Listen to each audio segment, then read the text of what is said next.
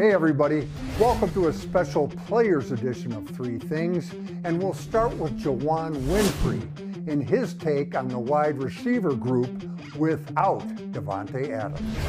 There's a reason why this team wins every year. You know, it's the culture, it's the standard that's set. No matter who's out there, you know, if Tay's not out there, the game's not going to be a fall off. You don't ever see the game just because Davante's out just fall off like that, you know, because it's the standard, it's the quality of play that's been set here. We look at it and we get taught every single day how we should play this game and how a Green Bay Packer plays at wide receiver.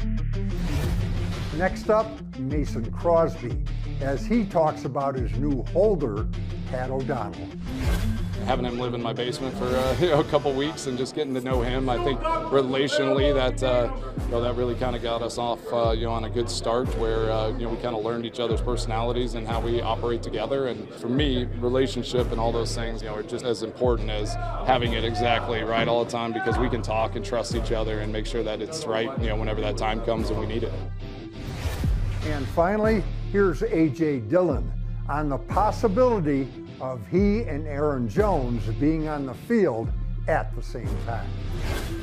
I can't give you the secret sauce here. I can't give you the secret sauce, but all I'm saying is that the theory that you just brought up is very intriguing to me. I would love to see that, so that's my guy, and so we'll make it happen now.